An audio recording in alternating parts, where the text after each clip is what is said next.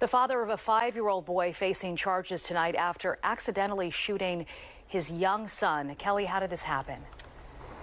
Well, Sheba, I can tell you the boy's father is currently here at headquarters speaking with police. Police say he was simply holding the gun when it accidentally went off. Obviously, still an active investigation here. Fortunately, that 5-year-old boy is expected to physically recover, but police say the boy's father should not have had a gun to begin with.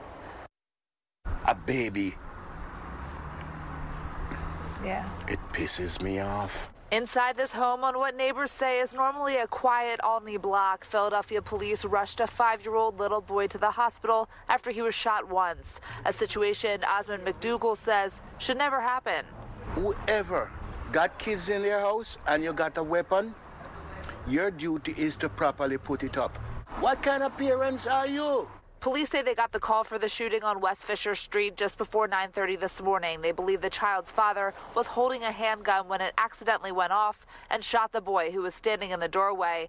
Police say the father is currently under house arrest for a firearm violation back in November. He was just sentenced in March. We're always open to new evidence, but this seems to be on the surface an accidental discharge in the hands of somebody who shouldn't have had a gun to begin with. Police say there were other adults in the home at the time, along with children, including the boy's 9-year-old brother. They originally found evidence outside the home, but determined that was from a previous incident. Police say the weapon in this shooting and the shell casing were taken from the scene before they arrived, but they did find an additional gun in the home, a shotgun. This neighbor asked that we protect her identity. That's bad. And this block is a good block. It's quiet.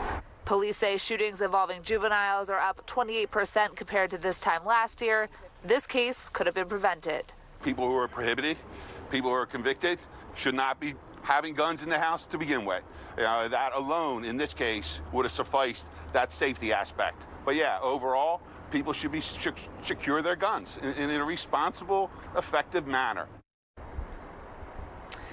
Now, police say the boy's father will likely be charged for that additional shotgun found inside the home, and of course charges could come for the shooting.